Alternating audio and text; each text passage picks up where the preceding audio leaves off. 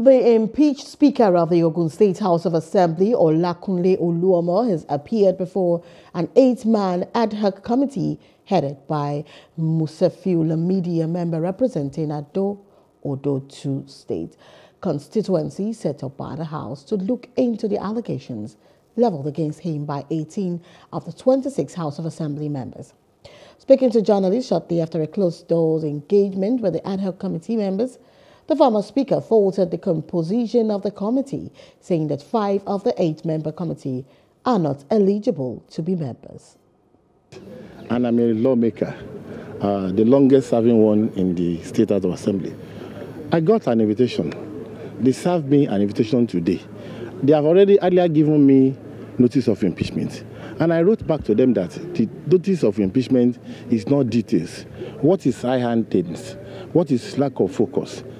The standing rule of the House is you should give me the details in writing. Please, I need more details. That was what I was expecting them to give me.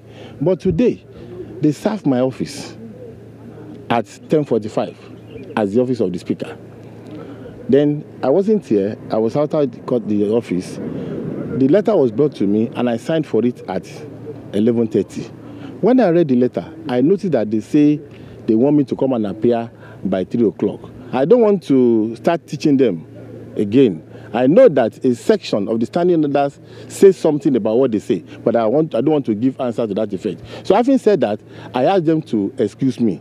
And the chairman now said, he cannot excuse me, that I must listen to all the questions. And I said, no. With due respect, Mr. Chairman, allow me to bow and go. They now said, if I want to walk away, I am free to walk away. And I still said that, Mr. Chairman, I'm not walking away. But please, allow me to go, because any question I answer is prejudice. I can't answer question on the removal. And that is what happened. Hello. Hope you enjoyed the news. Please do subscribe to our YouTube channel and don't forget to hit the notification button so you get notified about fresh news updates.